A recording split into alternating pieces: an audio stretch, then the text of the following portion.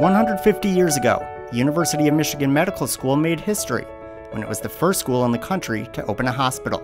Now, in 2019, Michigan medicine is creating history again, introducing what will be one of the most advanced hospitals in the country for complex patient care. We're excited to have received final approval to build a new hospital on our main campus. Our new state-of-the-art hospital will be one of the most advanced in the state, and our outstanding physicians, nurses, health professionals, and staff will enable us to care for the most complex patients.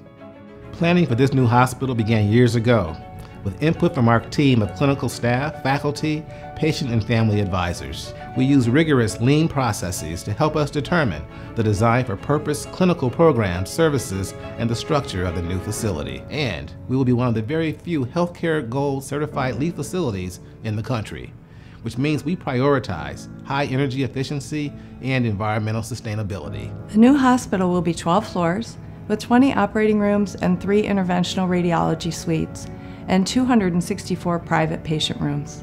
It will provide neurosurgical and neurological care, cardiovascular care, advanced imaging, and other specialty services.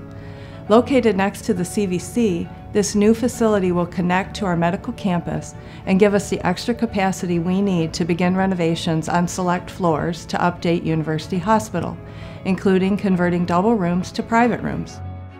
And I'm excited to see this new building because I think it's going to be beautiful.